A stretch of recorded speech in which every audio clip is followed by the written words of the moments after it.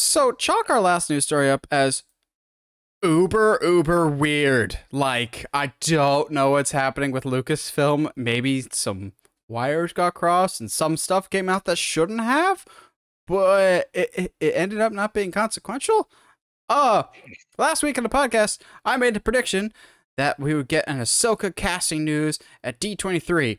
Well, that's kind of right. Ahsoka got cast, but not mentioned at all at D23. We'll mention that. As I'm gonna see if I pronounce this right, but I'm horrible with names. Eman Esfandi as Ezra Bridger in the upcoming Ahsoka series. I am not familiar with this actor's work. I saw that he was in Will Smith's King Richard last year, so I'll check that out at some point. If we're going by just physical appearance, dude looks spot on. He looks like an older Ezra. The real conversation I think here is this dropped like Thursday or Friday before D23, and Lucasfilm said nothing about this. It was like it was an announcement meant for D23, and then once it came out via official trades like Deadline and Hollywood Reporter, they're just like, all right, well, it's out there. Guess we don't have to say anything about it. Like, no, you probably could have still said it because it wasn't super circulating. Like, I think if you weren't in the Clone Wars bubble or in the Die Hard movie bubble, I don't think this flew across your radar. This felt like it was purpose being swept under the rug to be a big announcement at D23. This just felt very odd to me. Yeah, it's first of all, like, hey, you were right. They were going to announce Ezra over before Thrawn. But who knows what kind of damper that put on any potential plans maybe that they had at the panel, which is hard to tell now because, as we'll get into, nothing was dropped. Nothing was said. So it's, to me, I would think, like, if I don't want to, like, doubt that it's official or doubt that it's real, you know what I mean? But, like, because of how it's been kind of like put under the rug a little bit makes me feel like, oh, well, we weren't supposed to say that. Sorry. Yeah, it was super bizarre because like it had some, there was like some sources that were saying a different actor like a day or two before the official thing, and then this actor, again, not super familiar with this work. But if this is their big break, congratulations to you. I hope you are absolutely fantastic in this role, because Ezra as a character, I very much enjoy and has one of the better arcs, because when I first meet him, he's a lot like Aang, the Avatar, of just annoying, frankly, when you first meet him, and then grows to be a very interesting, mature adult. Space whales.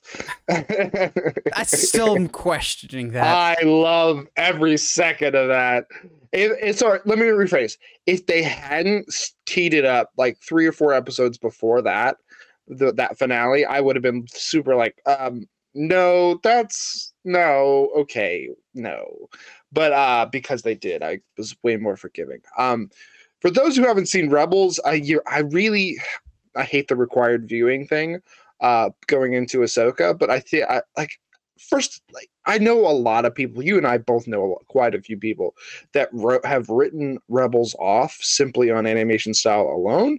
And I think does the show a great disservice because it's, golly, is it good. It goes hard in the paint, especially in the later seasons. And especially when like, there's almost like a moment where you can see where like somebody told Dave Filoni, like, hey, we know how much you love the extended universe that's not canon. If you want to kind of like start sprinkling some of that in, feel free. Like there's a very like visible moments when that starts to happen, and it gets really, really exciting. And now Dave Filoni has some power in live action stuff, and he just starts sprinkling it in Mando. Now we're gonna start sprinkling it in Ahsoka. We got Bad Batch season 2. Cool-ish, I guess. But like, I feel like we've talked about this before. This is going to lead to bigger and better things of, yeah, Ezra's cruel and everything. When is the blue guy showing up? Because he has to. Who's gonna play Thrawn, and why is it not going to be Benedict Cumberbatch? It's gonna. I have talked about this with my coworker, and she and I both are on the same page of it should just be the guy from the animated series because he's got the voice, but he also still can physically pull off the character. I highly doubt they'll do that. Is it what, Lars Mikkelsen? I think Something like that. I mean, if your name is Mikkelsen, you are the bad guy. Clearly. Sorry, buddy. It's like being Sean Bean in a movie. Yeah, so you just have you're typecasted for a certain role, buddy. Yeah. Sorry. Mads Mikkelsen, Lars Mikkelsen, Phil Mikkelsen, always playing second fiddle. But,